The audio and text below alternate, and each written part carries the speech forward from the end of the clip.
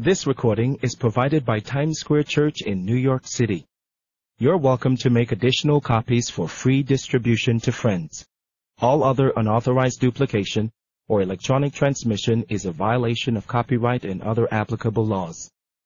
This recording cannot be posted on any website. However, written permission to link to the Times Square Church homepage may be requested by emailing info@timessquarechurch.org. Other recordings are available by calling 1-800-488-0854 or by writing to Times Square Church Tape Ministry, 1657 Broadway, New York, New York, 10019. Turn to Isaiah 65, please. Isaiah 65.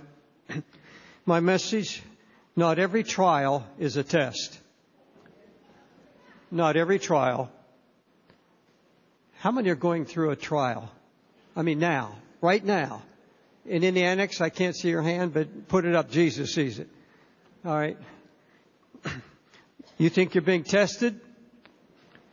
Not every trial is a test. Isaiah 65, verses 17 and 18. For behold, I create new heavens and a new earth. The former shall not be remembered, nor come into mind. But be glad and rejoice forever in that which I create. For behold, I create Jerusalem for rejoicing and her people a joy. In the original Hebrew, it should be, I create Jerusalem for rejoicing and her people for joy. God says, I create a people for the purpose of joy and rejoicing. Now, Heavenly Father, we come to your word humbly, thanking you for your heart revealed to us, your mind open to us. And I pray, Holy Spirit, that you quicken me as I preach and quicken us as we hear. Let the Lord be glorified in the service. Let the Lord be glorified in the word that comes forth, we pray. Lord, I need your touch. I need your touch now so that this will flow, not just from my heart, but from your mind. In Christ's name I pray. Amen. God gets no delight in our afflictions and in our trials. And the Bible said He sympathizes. He agrees with us. He's touched with the feelings of our infirmities. And there are many afflictions, the Scripture says, that come to God's people. The Lord Jesus said to one of the churches in the book of Revelation, I know your tribulation and I know your poverty. God is saying, I know what you're going through. You don't understand it, but I know. And I'm glad that He said that, because sometimes we think that we know theologically that He knows. But specifically to our own case, sometimes we doubt whether or not God is moving on time. The Scripture says, Thou hast tried us as silver is tried. The Bible said our faith is tested and tried as by fire. The Bible said the Lord tries the righteous. Yes, the Christian life is full of trials and afflictions. Many are the afflictions of the righteous, the Scripture says. Much affliction, anguish of heart, many tears. This is the language of Paul the Apostle. He said, this is what I experience. He said, in my life, there are many afflictions, anguish of heart, and many tears. In Hebrews, we read of the saints of God of old time who were tempted, destitute, afflicted, and tormented. In Hebrews, we read of Christians who fight a great fight of affliction. Now, hearing me now in the annex and here on the main floor, in the main auditorium, are people that I know in the Spirit are going through this very thing.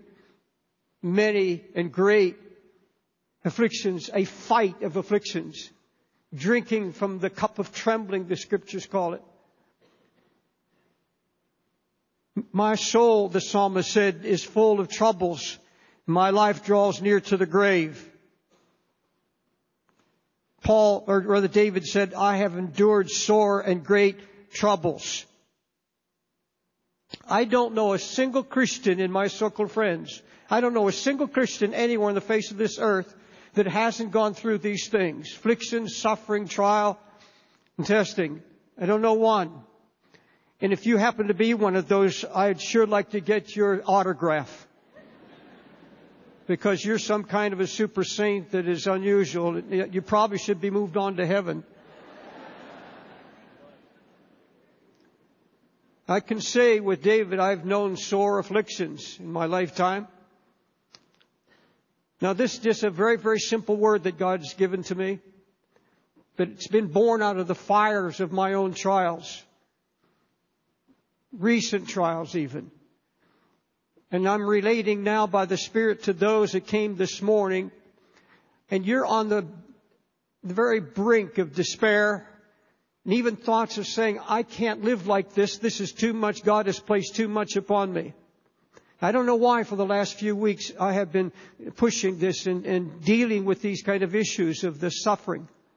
Because you see, there's a theology in America now that if you walking in faith, you don't suffer. But you know, suffering comes to all those people who preach that, and then they're not ready for it when it comes. But I've known sore afflictions.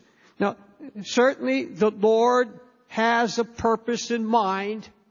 You can't believe, you couldn't even comprehend that God would let you endure sore trials without a divine purpose. God doesn't just promiscuously go around saying, this brother, I've just got to take him through some more fire and I've got to send another flood to this brother or this sister. He doesn't do it without a purpose.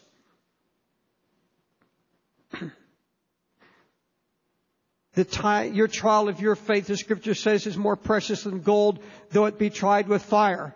And the apostle, Brother Peter says, in that trial is a fiery trial. What about those who have already been tested and they passed the test? Like Paul the Apostle. He said, I've finished the course. In other words, I was in school. I was in the school of testing. I had trial after trial, and he enumerates these. It's incredible. It's mind-boggling. The suffering and the pain and the affliction and the rejection and all that Paul the Apostle went through.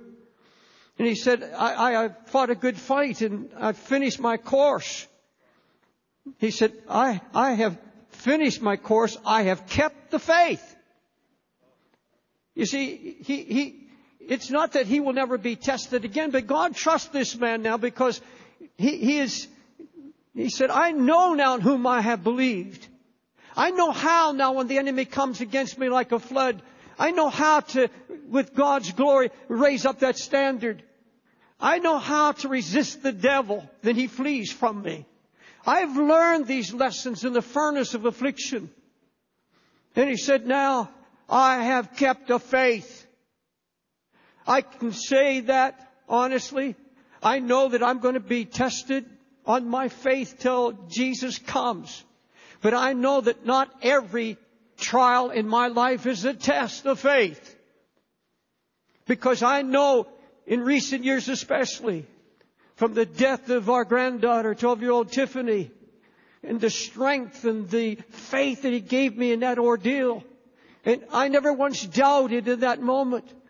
And I came out of that saying, thank God I know whom I have believed. And I know God has a plan. God would not hurt me. He would not hurt the family. He is a God of love and mercy. He has a plan. I give this over to you by faith. And I've gone through serious trials since then. And I have seen God allow that faith to mature.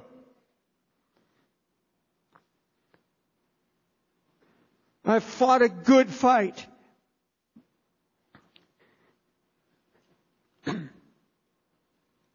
Think about the present trial that you're going through right now. Let's talk about the ordeal, the affliction, and the suffering that God has allowed into your life. Talk to you just as a father. Have you accused God in this time of needlessly taking you through something? You said, I've been tested so much, but this is too much. Have you questioned God? Have you been having doubts or fears? Have you just felt like giving up?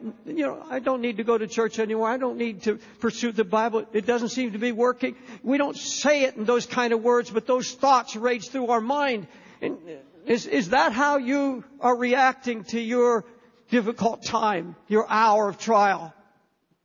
Or, and this is what I believe, this is where I believe most and many and most of you are here. If you know the Lord, if you're a lover of Christ, you're able to sit here at this service this morning while I preach this message and say, Pastor Dave, I know in whom I believed. I know that God has given me a confidence in Him. I love my Lord, and I'm going to fight this. I'm going to come through this victorious. I don't doubt it. I know God has a purpose in it. You see, your faith is matured. And God doesn't have to take you through that. No matter how many tests do you go through before you pass? Many of you have not failed that test. I'm not saying that there won't be tests, but there comes a time when God is going after more than faith. It's not just faith He's trying to get from us. You see, God is preparing a bride for His Son. He's preparing. And many of you don't know, but the test, what you're going through now is not a test. It's more than that. God is looking for more than that. This bride that He's preparing for His Son is getting a new home. And Jesus is the founder and the maker, but the Father, the Son, and the Holy Spirit. And I just read to you the scripture. Isaiah saw a picture of a new world. He said, God is creating a new world and a new heaven. This world that we are in now is going to vanish, the scripture says. It's going to pass away. And God is going to bring new galaxies into He's creating it now. The word create in Hebrew is to bring into being. He said, I'm creating a new heaven and a new earth.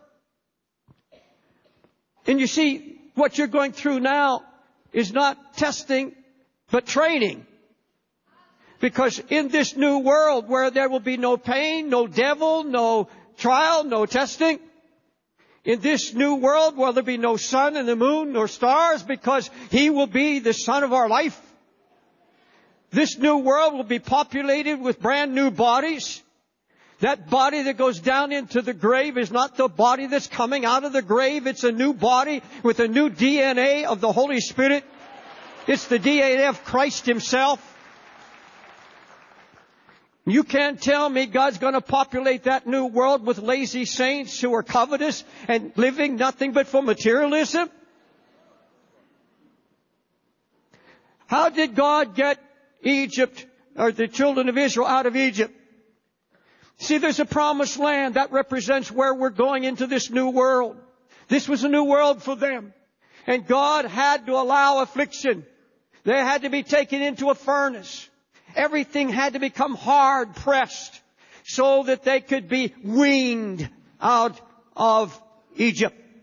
They would have never accepted this call to go.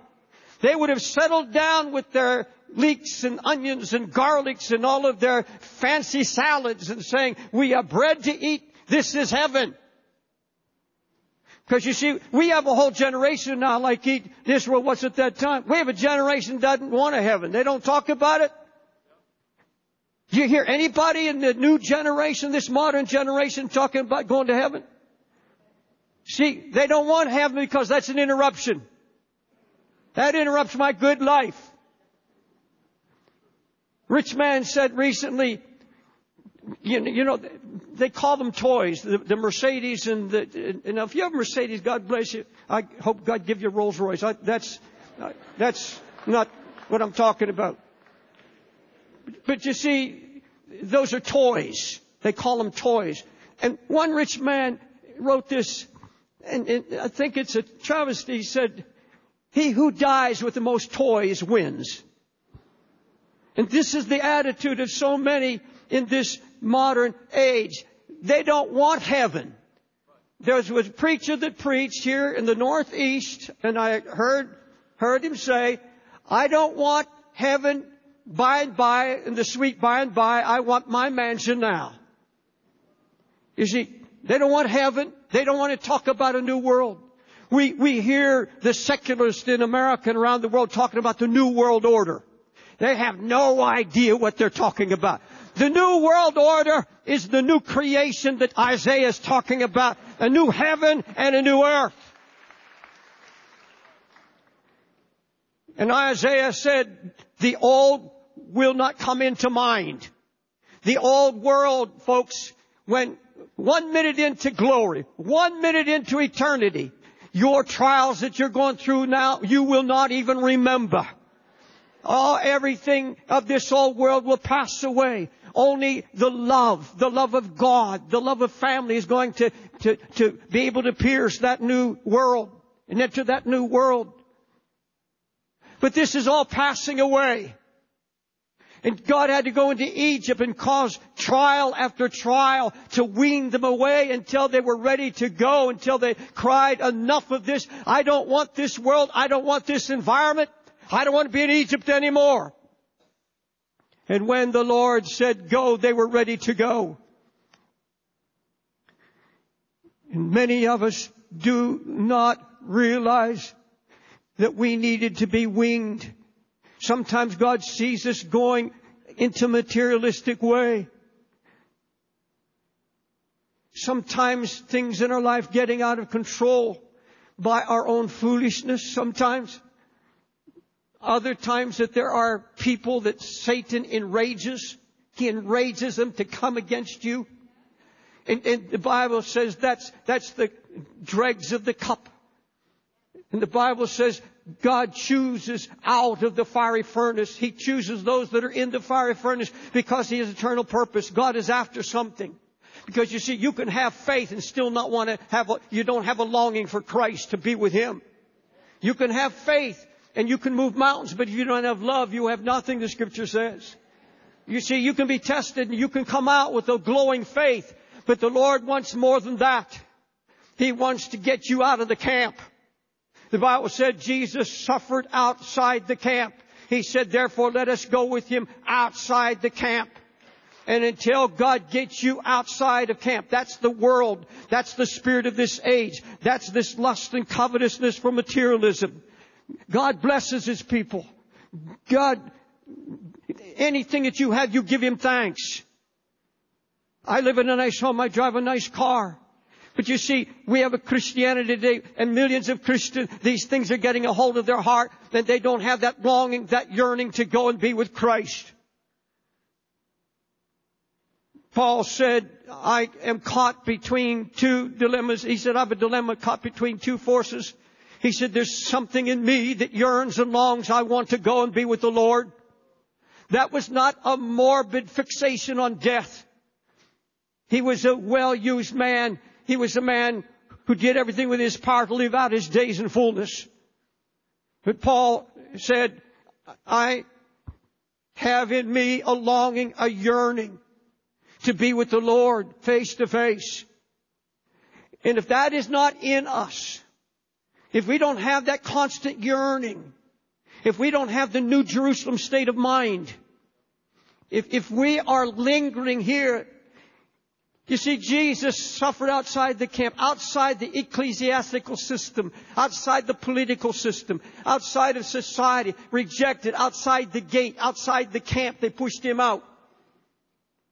And God has a wonderful way of pushing us out the gate, away from the things of the world and the attractions. This bride of Christ that God is preparing for His Son. God has to see that yearning. He said, if I'm going to give my Son to you, and if I give you my Son, I want to know that there's no other attraction in your life. I want to know there's no other longing. I want to know that He's everything. And I want to know that you want to be with Him bodily, face to face. And that's your dream and that's your pull in your heart, that you want to be with the Lord. Paul said to die is gain. He was not in this world. Abraham said, I'm a sojourner. I'm an alien. I'm a foreigner in the promised land. The Bible said he was looking for something. There was a constant yearning every time he got up every day. This searching, this longing of heart. He said, I'm looking for a city whose builder and maker is God. The same city that Isaiah is talking about and prophesying about. A new Jerusalem, the home of Christ and His beloved for eternity. Sitting here this morning, how about yesterday and this past week or this past month?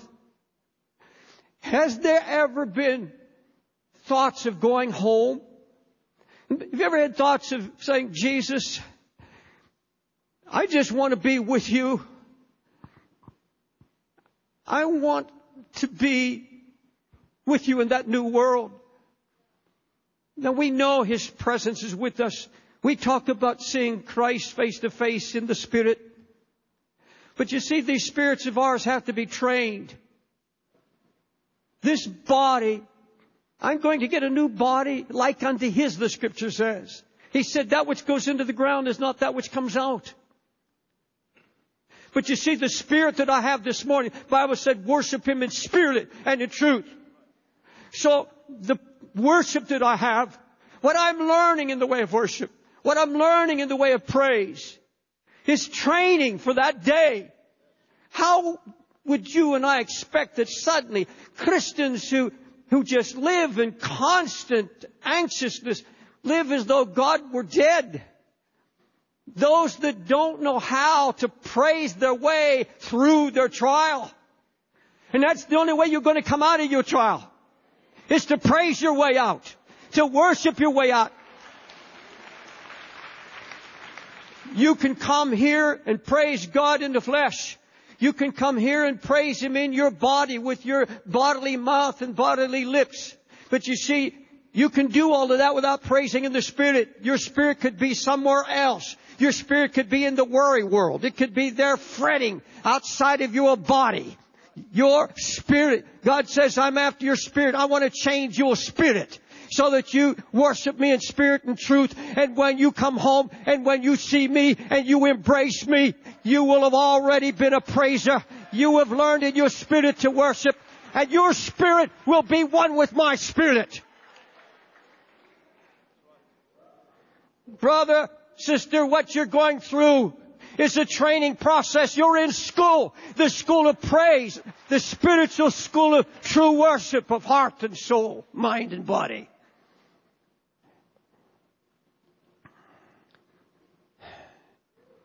Behold, I create a new heaven and a new earth, and the former shall not be remembered nor come into your mind. Be glad and rejoice forever in that which I create. For behold, I create Jerusalem for rejoicing and her people for joy. Now listen to that. God's saying, behold, I am creating a new world order. But for that world order, that new world, it's a world of rejoicing. He said, I've created it as a house, as a place of rejoicing. He said, but I'm doing something else. Now, remember the word create here in Hebrew is bringing something into being. And God said, I am creating a people. I'm putting together a body. I'm putting together the bridehood for my son. I'm doing that. I'm creating that. And the Scripture says these prophets were looking the future, speaking to our age, the Bible says. They were speaking to those of the last days. And he saw that city, and he saw God preparing and creating this new city. He was bringing it into being. And even now, that world is under construction. You know, our God is so big, you could take this entire cosmic, all the planets and all of the galaxies that even man can't see. And the Lord is so great. God is so big and so mighty. He can have a whole new system, whole new galaxies, even populated where His saints are kings and priests and rulers. That's beyond my comprehension. I don't even want to go there. Because when I get Jesus, it's going to be big and broad enough.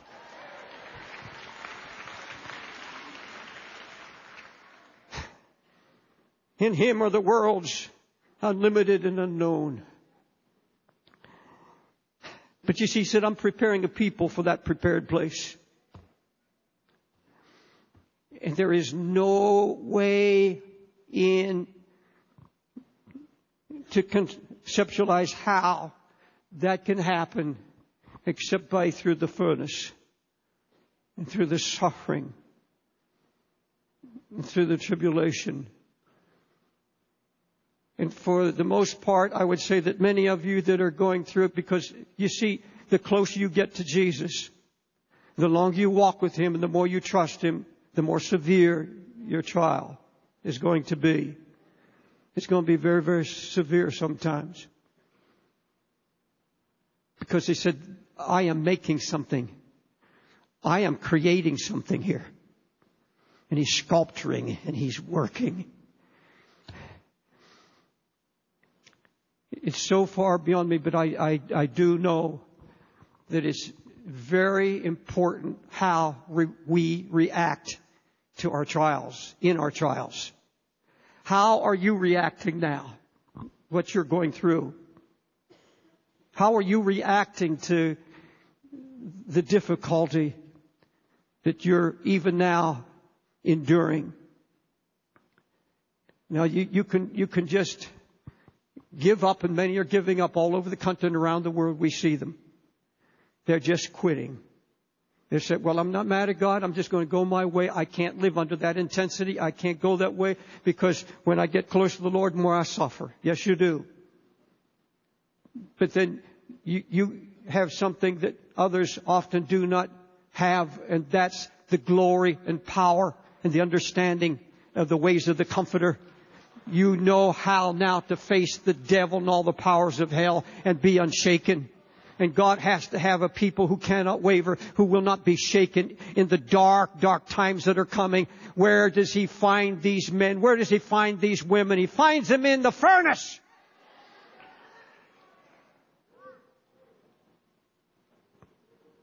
Go to Hebrews. I've been there. I don't want to go to Hebrews. Abraham said, for here we do not have a lasting city, that we're seeking the city which is to come. Let us go forth unto them outside the camp, bearing His reproach. Bible says if we suffer with Him, we shall also be glorified together. And the apostle said, for I consider that the sufferings of this present time are not worthy to be compared with the glory that's going to be revealed in us. Paul said, in your trial, stop a minute.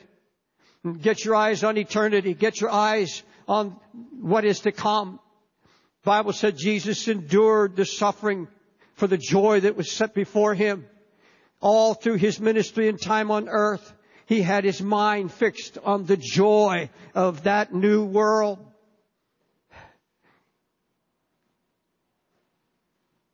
Please understand that as a believer, established in the Word of God, there's hardly any believer that loves Jesus hearing me right now who is not established in the Word. You have the Word hidden in your heart. You have promises that can be brought to attention at any moment. You've been well supplied. God has said that nothing befalls us but what He will make a way for us to endure. And how you react is so important, because there's a danger if we don't immediately do what Isaiah told the children of Israel to do. He came to Jerusalem, and Jerusalem had gone through some severe testing, severe trials and afflictions, incredible. They were staggered, so stupefied, they were sitting in the dust. And Isaiah came on the scene. He was shocked. He said, these are God's people with all the promises. And look at them. Zion is sitting in the dust with a chain around her neck. Go to Isaiah 53.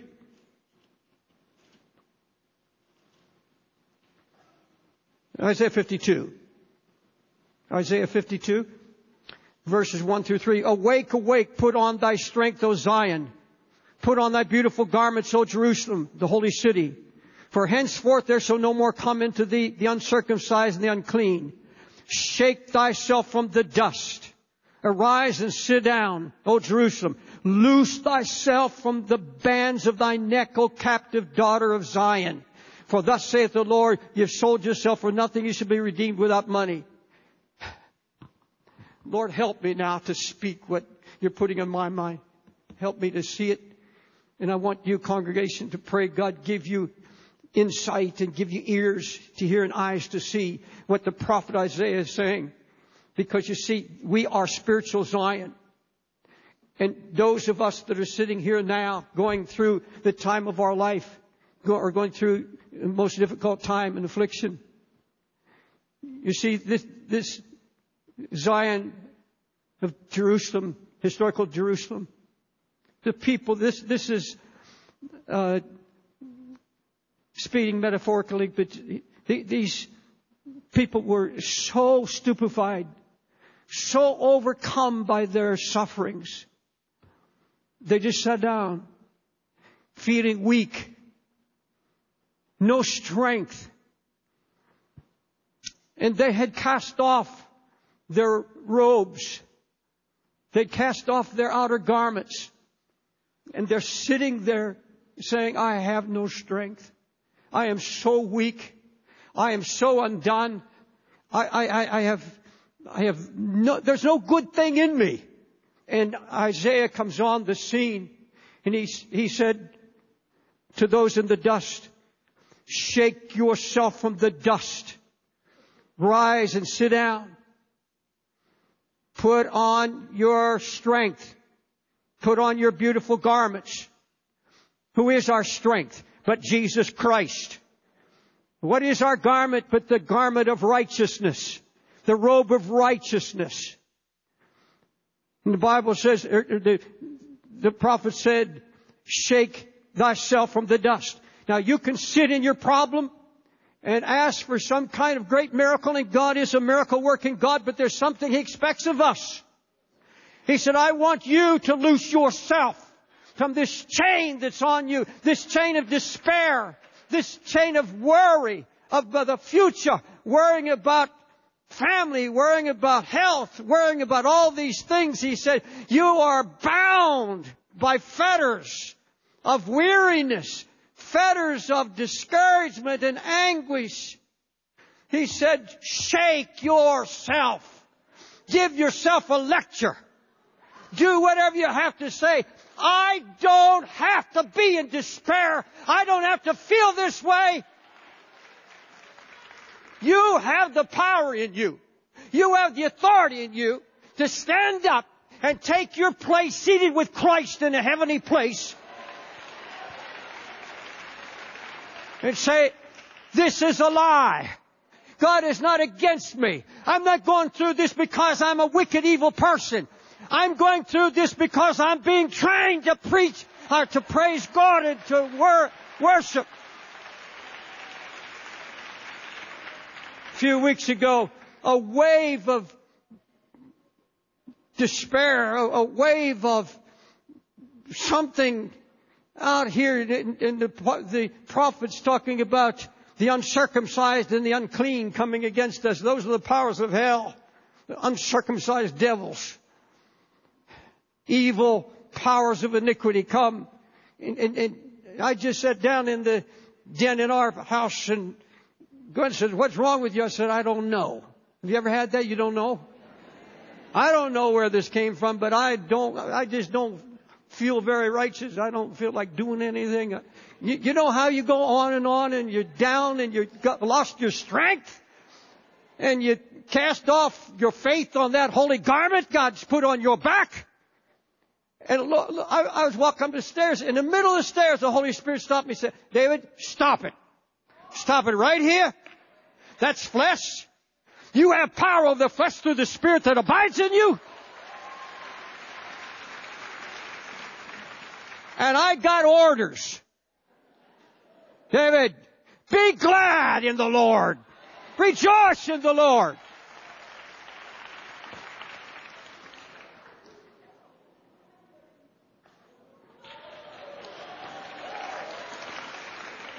That was no test of faith. My faith wasn't wounded. I'm going to close in just a minute, but remember the three Hebrew children, Shadrach, Meshach, and Abednego? And they're thrown into this furnace heated 7 times hotter. That was no test of faith. It was faith that put them there.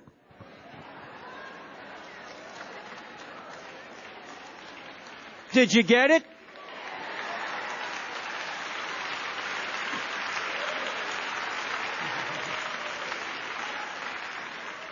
We'll say, well, what is it? God was training 3 Hebrew children for glory. Because when the king looked in, he bends over and he looks in that fire. And I'll tell you, he sees 4 men.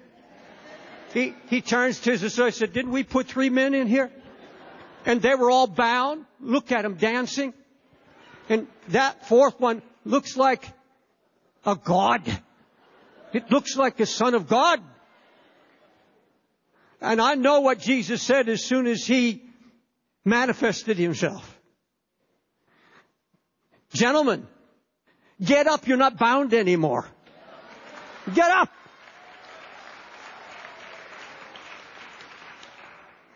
Folks, we get bound by our own thoughts by allowing these things to overpower us. And the word from the Lord right now is saying, God could have stopped that. But you see, the king and that political system didn't listen to their holy lives, didn't listen to their preaching, didn't listen to their testimony. God said, I'm going to give them an object lesson. I'll give them a lesson. I'm going to give them something they're going to hear and see. What was it? 3 saints of God in the worst trial that could ever behold mankind. And there they are, seeing Christ in His reality. There they are. And the king is saying, their God is going to be my God. Folks, look around. You don't have to look far. 4th man is right in your furnace. 4th man is right there. Let's stand.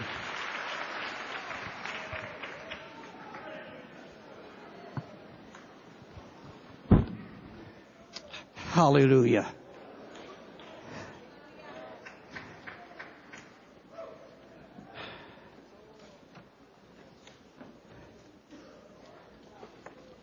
I want to say it again.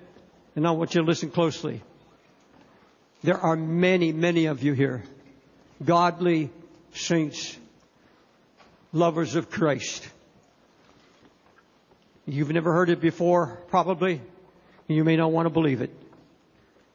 But often, it's been your faith that put you in this situation. It's your faith. God says, now I'm going to take that faith and I'm going to put it in divine order. I'm going to make it pure gold.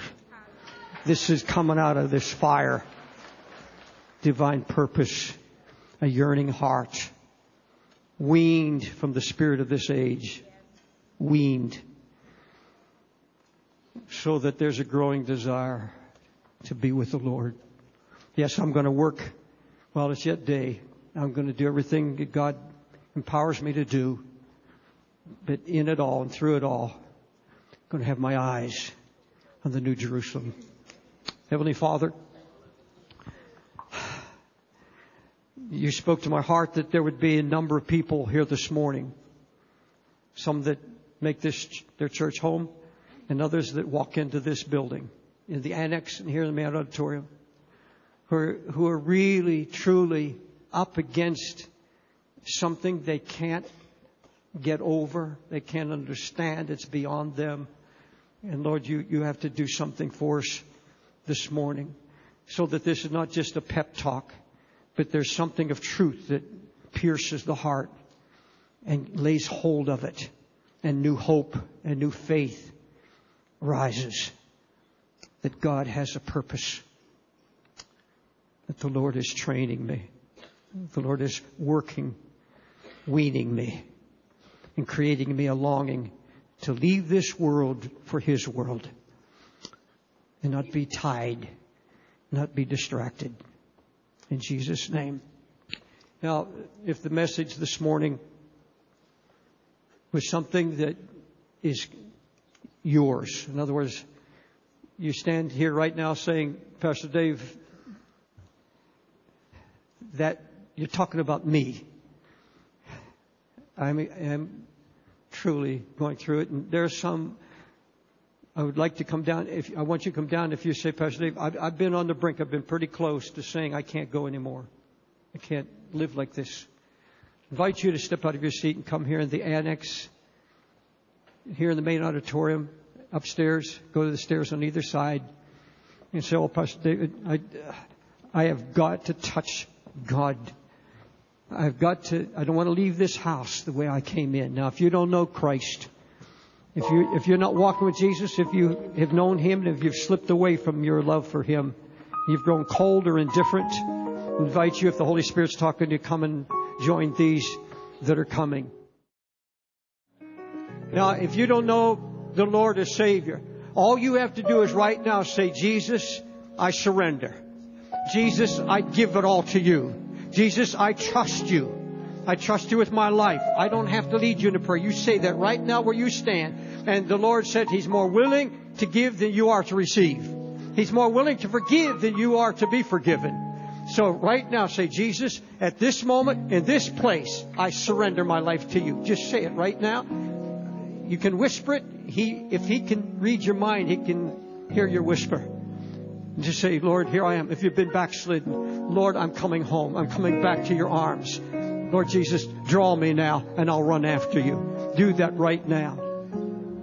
And the rest of you that are in the aisles and here, and folks, the whole church, and now in the annex, all of us in the annex. The Lord Spirit is moving there as well as in this auditorium. And the Bible said God inhabits the praises of His people. And I want you to pray. I want you to praise the Lord as though you were heading home right now. And I'll tell you what, if God somehow could just manifest Himself, and we saw a manifestation, and the Lord said, let's go. Follow me. And He took you right through that tissue that separates time and eternity, and you break through. I'm going to tell you, you would not be standing there like you're standing now. You would not be standing. I would not be here. I would be leaping. I would be dancing. I would be praising God.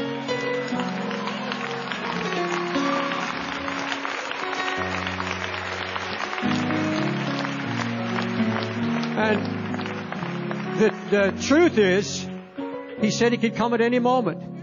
The truth is, I may be prophesying right now. I don't know. But this is not your citizenship.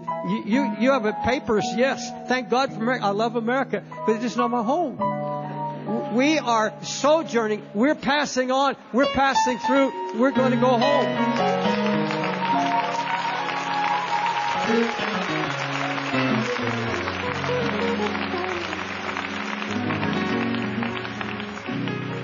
I want in the annex, here in the main auditorium, we're not working something up. My Bible said, make a loud, joyful noise unto the Lord. And if heaven, the new heaven, new earth that's being created and under construction even now, if God said, I created that as a place of praise and rejoicing and joy, you do what the Bible, this is your saying. He wouldn't tell you to loosen those bands if you couldn't do it. He said, you loosen those bands. You shake them off by a step of faith. Say, I will not take this anymore. My God is with me. This is the conclusion of the message.